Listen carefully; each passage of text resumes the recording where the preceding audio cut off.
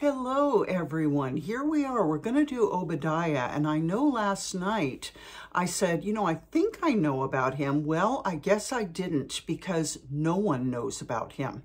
It's one chapter and it's a vision that he had. And that's about it. So after we read this chapter, we're going to go right into the 4 chapters of Jonah. And that's a very interesting story with a lot of things to be gleaned from it. So let's look at Obadiah's vision first, and then we'll go to Jonah.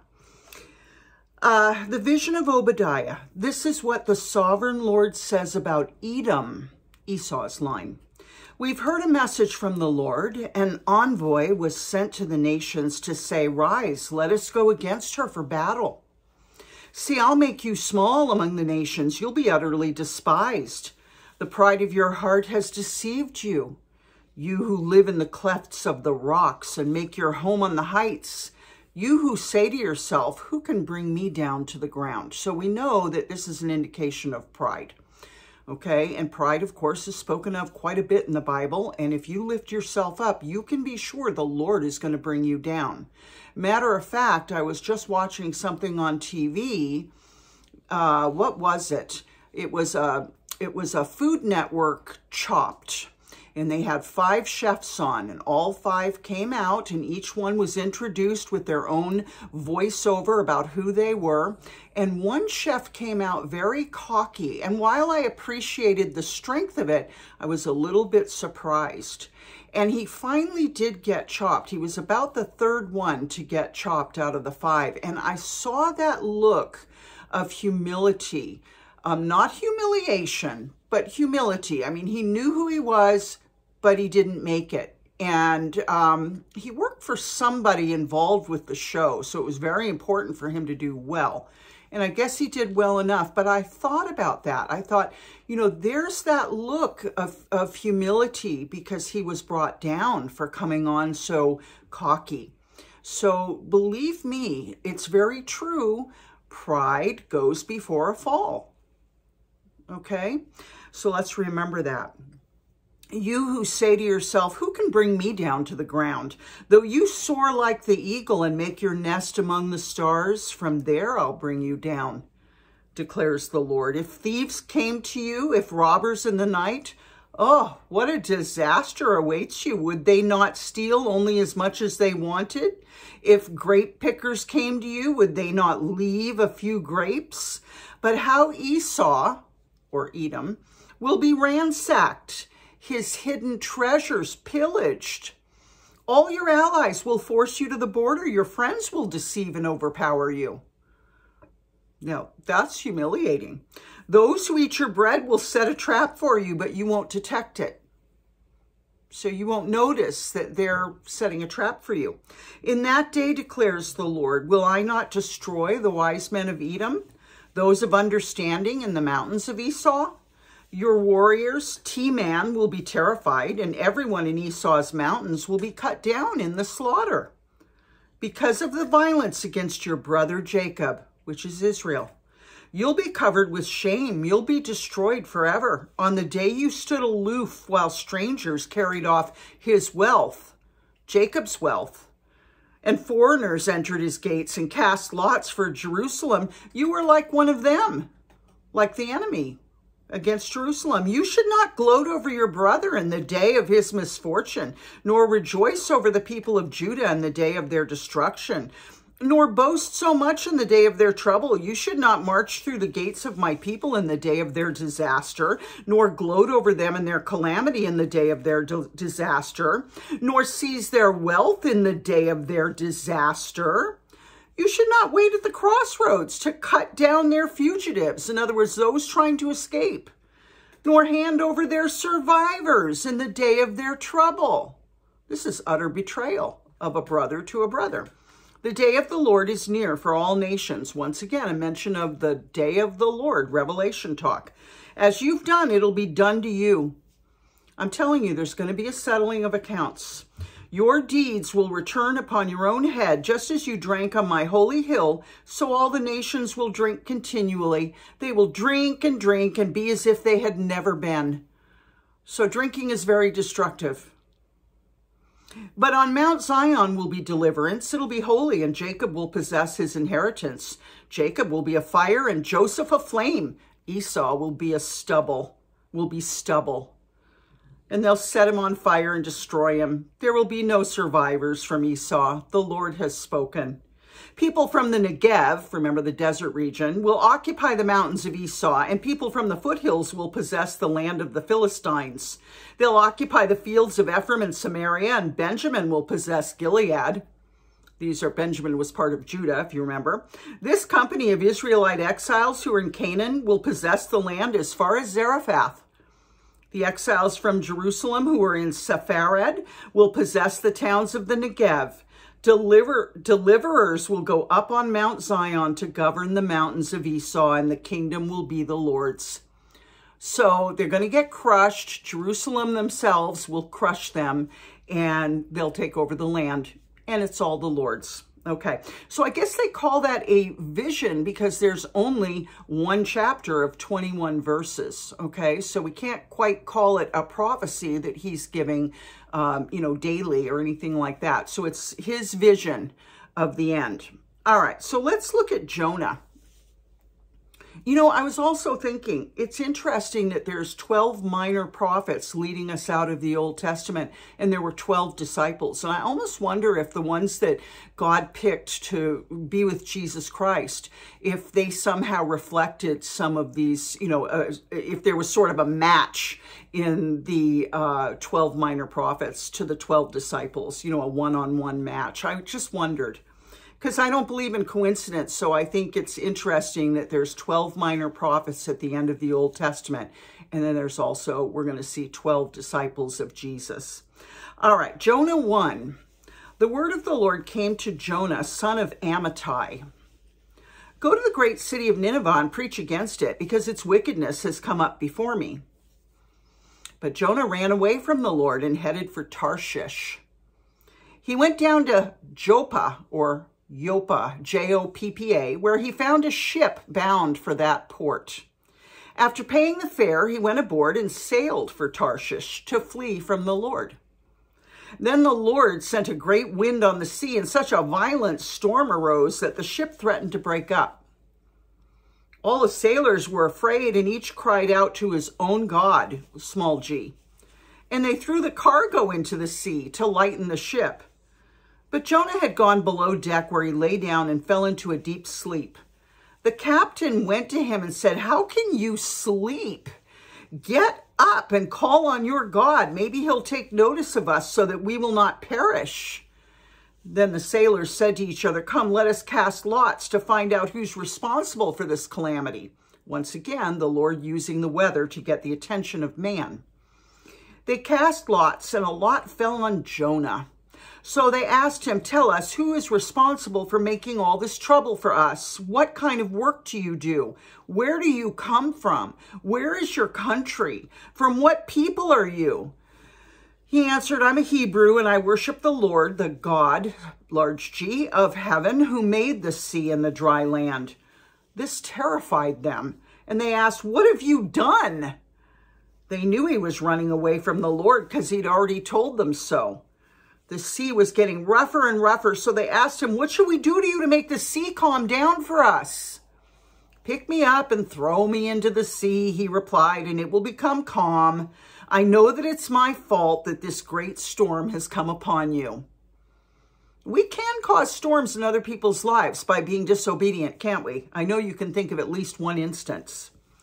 Instead, the men did their best to row back to land, but they could not, for the sea grew even wilder than before. So they were trying to do something before they had to throw someone into the sea. Okay, so these were kind-hearted men. Then they cried out to the Lord, "Please, Lord, don't let us die for taking this man's life." So they're assuming when they throw him in, they're murdering him. "Don't hold us accountable for killing an innocent man, for you, Lord, have done as you pleased." Then they took Jonah and threw him overboard, and the raging sea grew calm. At this, the men greatly feared the Lord, and they offered a sacrifice to the Lord and made vows to him. Now, the Lord provided a huge fish to swallow Jonah, and Jonah was in the belly of the fish 3 days and 3 nights. Jonah 2. From inside the fish, Jonah prayed to the Lord God. He said, "In my distress, I called to the Lord, and he answered me. From deep in the realm of the dead, I called for help, and you listened to my cry. You hurled me into the depths, into the very heart of the seas, and the currents swirled about me. All your waves and breakers swept over me. I said, I've been banished from your sight, yet I'll look again towards your holy temple. The engulfing waters threatened me. The deep surrounded me. Seaweed was wrapped around my head. To the roots of the mountains I sank down. The earth beneath barred me forever. But you, Lord my God, brought my life up from the pit. When my life was ebbing away, I remembered you, Lord, and my prayer rose to you, to your holy temple. Those who cling to worthless idols turn away from God's love for them." Listen to that. Those who cling to worthless idols turn away from God's love for them. That's powerful, and how dangerous it is to have an idol that you love. But I, with shouts of grateful praise, will sacrifice to you. What I have vowed, I will make good. I will say salvation comes from the Lord. And the Lord commanded the fish, and it vomited Jonah onto dry land. So when he was in the belly of the whale, he knew where his help came from, and he cried out for it. Then the word of the Lord came to Jonah a second time. "Go to the great city of Nineveh and proclaim to it the message I give you." Jonah obeyed the word of the Lord and went to Nineveh. Now, Nineveh was a very large city. It took 3 days to go through it. Jonah began by going a day's journey into the city, proclaiming 40 more days and Nineveh will be overthrown. So that's the Lord giving him that message to tell them, hey, in 40 days you're gone. The Ninevites believed God. Wow, that's what we need to do. When you know the Lord's talking to you, it's good to believe him. A fast was proclaimed, and all of them, from the greatest to the least, put on sackcloth. When Jonah's warning reached the king of Nineveh, he rose from his throne, took off his royal robes, covered himself with sackcloth, and sat down in the dust. This is the proclamation he issued in Nineveh. By the decree of the king and his nobles, do not let people or animals, herds or flocks taste anything. Don't let them eat or drink, but let people and animals be covered with sackcloth. Let everyone call urgently on God. Let them give up their evil ways and their violence. Who knows? God may yet relent and with compassion turn from his fierce anger so that we will not perish. When God saw what they did and how they turned from their evil ways, he relented and did not bring on them the destruction he had threatened. Jonah 4. Look at how fast this book is. But to Jonah, this seemed very wrong, and he became angry. Now, here's where I want you to pay attention, because this takes some thinking about. I've had to wonder about this myself and had to determine what the wrong attitude is when I do this kind of stuff, okay? I mean, I think this was a long time ago for me. I think I get it now, but just listen to this. But to Jonah, this seemed very wrong, and he became angry. He prayed to the Lord, "Isn't this what I said, Lord, when I was still at home? That's what I tried to forestall by fleeing to Tarshish." So basically, hold on. "I knew that you are a gracious and compassionate God, slow to anger and abounding in love, a God who relents from sending calamity." So basically what he's saying is, I didn't have to go do this for you. I already knew this was going to happen. Why did you send me and I had to go through all of that with the whale and all of that? Why? I already know who you are. I know what you do. This is kind of naughty. It's like, no. Sit your butt down and let's go through the whole thing, Jonah. "Now, Lord, take away my life, for it's better for me to die than to live." So he's having a major temper tantrum. But the Lord replied, "Is it right for you to be angry?" Jonah had gone out and sat down at a place east of the city. There he made himself a shelter, sat in its shade, and waited to see what would happen to the city. Then the Lord God provided a leafy plant and made it grow up over Jonah to give shade for his head to ease his discomfort. And Jonah was very happy about the plant. But at dawn the next day, God provided a worm, which chewed the plant so that it withered. When the sun rose, God provided a scorching east wind, and the sun blazed on Jonah's head so that he grew faint. He wanted to die and said, it would be better for me to die than to live. But God said to Jonah, is it right for you to be angry about the plant? It is, he said, and I'm so angry I wish I were dead. What a temper tantrum. But the Lord said, you've been concerned about this plant. Though you didn't tend it or make it grow, it sprang up overnight and died overnight. And should I not have concern for the great city of Nineveh, in which there are more than 120,000 people who can't tell their right hand from their left, and also many animals? And that's the end. So he's saying, if you had concern for this plant and you didn't even do anything for it at all, why should I not be concerned of the people, over the people of Nineveh that I created, raised up? In other words, God has his way of doing things, and he chose Jonah to go and be his mouthpiece. And Jonah just doesn't have the right to say what God will love, how much God will love it, and how God wants to do it. So there's a lesson in this for us. I think there's a lot of lessons. One is obey the Lord. Just trust the Lord. So often we don't understand what he's doing, honestly. I don't understand what he's doing in my life right now. All I know is that he loves me and he's taking care of me one day at a time. I rely on him. And it's not for me to say, oh, I knew you'd save those people anyway. Why put me through the trouble? You know, we're either servants or we're not. And I don't think Jonah understood servanthood. You know, most of us, if we were talked to that directly by the Lord, we would hop on an opportunity to be of service to the Lord. But this is a good example of someone who has no understanding, can't see past the end of their own nose, and is saying, look, don't bother me. You know, I already know you're compassionate and good. We should never just assume anything when the Lord is trying to reach people. We would feel horrible as he would feel horrible if Nineveh was destroyed. And the Lord, you know, see, the Lord didn't allow him to get away with not going, and then maybe Nineveh gets destroyed, and that's on Jonah. The Lord did not allow that to happen. He had enough love for Jonah to make sure that Jonah did what was asked of him, so they would all work out exactly the way the Lord wanted it to. And obviously, Jonah was the exact right person for the job, because it caused the whole city, including the king, to repent, and they saved themselves.